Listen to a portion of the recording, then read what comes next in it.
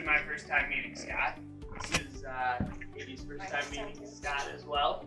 I typically, when somebody's got 1,000,000 miles and they've been with us for 8 years, try to dig up some dirt or get an embarrassing story. He turns out to be a clean-cut guy. I couldn't get it. You know, I asked Jesse. Jesse couldn't say nicer things about you. She's been working with you for a very long time. Always puts his head down, pedal to the floor. If he calls in, it's something we haven't seen before. It's probably an issue that we're going to need to work. So, you know, if you have anything as far as what's helped you or how you've helped us. No, but I did want everyone to know that I know that without you all doing your jobs, I couldn't do mine, so I appreciate everybody doing their jobs. It's been a pleasure working here, and I enjoy working with everybody. That's all I got to do.